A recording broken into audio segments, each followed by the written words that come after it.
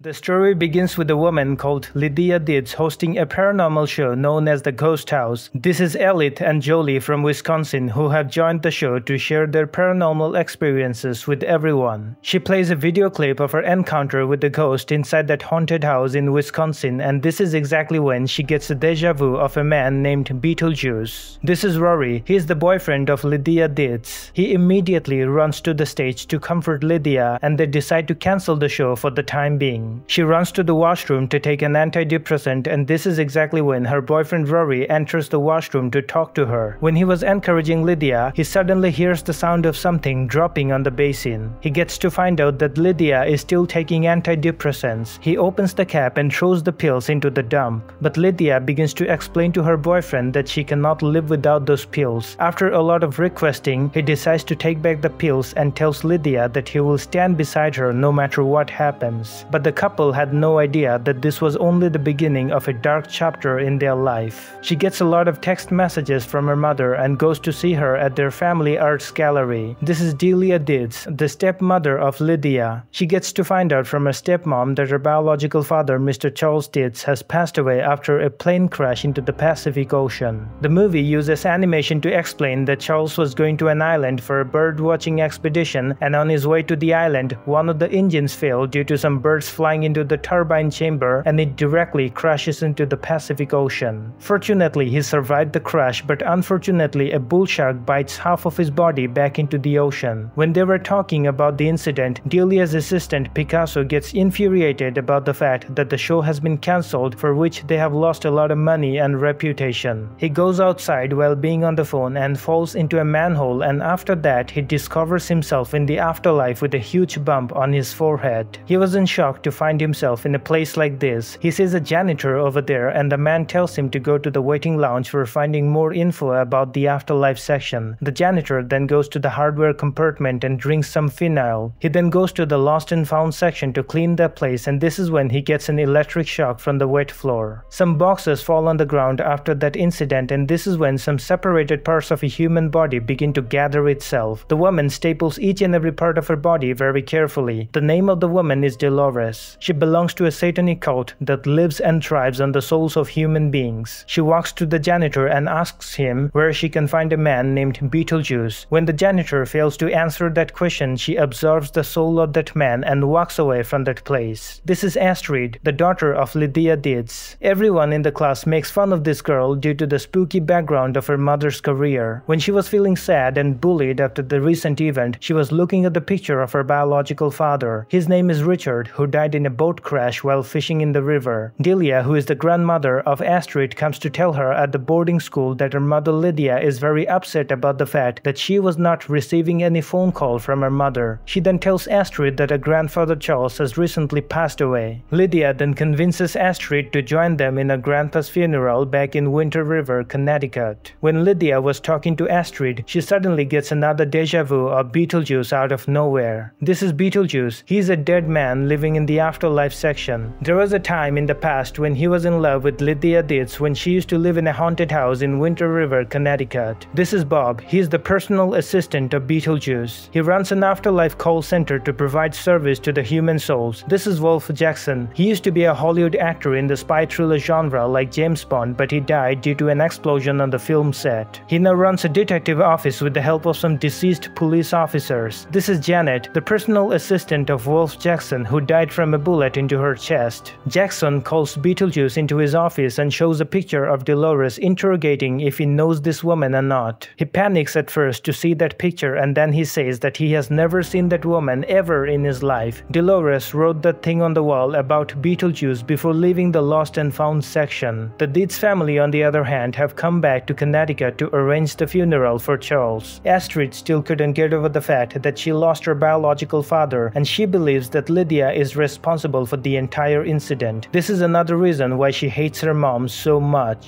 Beetlejuice is now stressed over the fact that Dolores is still alive and she is now looking for revenge. He begins to speak in Italian and tells the story of his past with Dolores to everyone in the office. A couple hundred years ago, he used to be a humble grave robber during the Black Plague, and this is when he gets to meet Dolores. Enchanted by her beauty, he falls in lust with that woman. They sacrifice some goats and drink the blood of each other before getting getting married. At the wedding night, they enjoy the pleasure of flesh to the fullest of their desire. Dolores pours a glass of wine for Beetlejuice, and within a minute, he gets to find out that he has been poisoned by this woman so that she can devour his soul. But he continues to tell everyone that he actually managed to slice that woman into little pieces before dying of that poison. On the other hand, Astrid inside the home was having some food, and this is when Rory comes to have a conversation with her. He tells Astrid that he will do anything and everything to make sure that she is always happy with her family, and he promises Astrid that he will make a good stepfather. But she tells Rory that she will never accept him as a stepfather. Out of insecurity, Rory goes outside and declares in front of everybody that he is in love with Lydia and proposes her to marry him. Lydia was completely in shock after the proposal, but she says yes after a lot of hesitation. Not being able to handle this family drama, Astrid takes out her bicycle and leaves the home at an instant. When she was roaming around the city, she suddenly gets distracted, loses control of her bike, and crashes onto a tree near someone's home. She gets to meet a boy named Jeremy over there. She slowly begins to like the company of that boy. Beetlejuice gets to find out from the Afterlife newspaper that the Deeds family have come back to their old haunted house. Astrid, on the other hand, goes to the attic of their house. She finds the model town design of their neighborhood and also a leaflet of Beetlejuice. She finds out a couple of pictures of Richard, her biological father, and this is when Lydia also joins her in the memory recap. She suddenly notices that leaflet, and Astrid takes the name of Beetlejuice once to explain what she saw written on that paper. She takes the name of Beetlejuice one more time, and her mom yells at her saying that she cannot say that name 3 times in a row. Otherwise, this man will be able to come to the real world from the afterlife section. She tells Astrid to stay away from the attic and pushes her out of that place. Driven by anger, Astrid gets out of the home and runs to the house of Jeremy. He introduces his mom and dad on his way to the upstairs. She gets her hands on a book called Handbook for the Recently Deceased, which provides detailed information about the afterlife do's and don'ts. But Astrid didn't seem to be very interested in this book. They begin to talk about each other's family, their personal likes and dislikes, their future goals, and some other personal things. In the meanwhile, Lydia was making her wedding plans with Rory, and this is when she receives a lot of text messages from Beetlejuice. She runs to the attic to warn Beetlejuice, and she gets followed by Rory from the back. She then reveals to Rory that her father bought this house when she was a kid, and there was a demon named Beetlejuice who managed to come to the real world from the afterlife. He then forced Lydia into marrying him in exchange of keeping her family members alive.